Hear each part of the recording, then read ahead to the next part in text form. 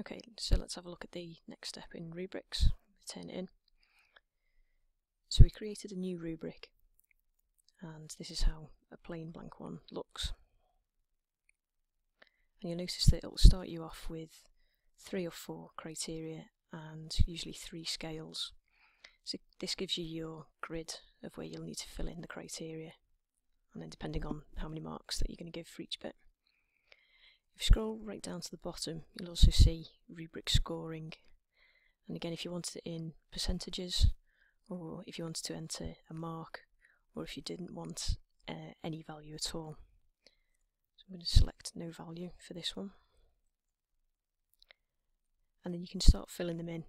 So this scale might be anything you want. It might be 1 to 10, it might be an undergrad, so it might be a first to a third, or it might be postgrad, so you've got distinction through to fail. So fill in the different scores here.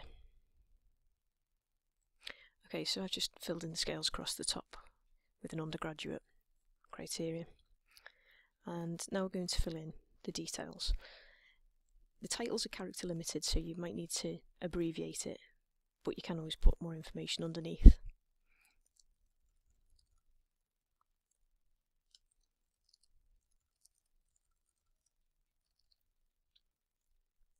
So you can keep on putting in the details in here.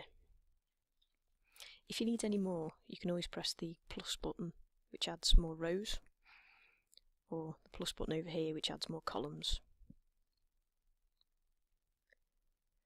Once you'd finished filling in the criteria and you've finished filling in scales, start blocking in the main boxes. So this might be that you've taken it from a mark scheme or a grading criteria, for instance, and if you find it easier, you can copy and paste it from Microsoft Word if you've already got it in a Word document. Unfortunately, you will have to do each box at a time because Turnitin won't understand the tables that you might have already set up in Word.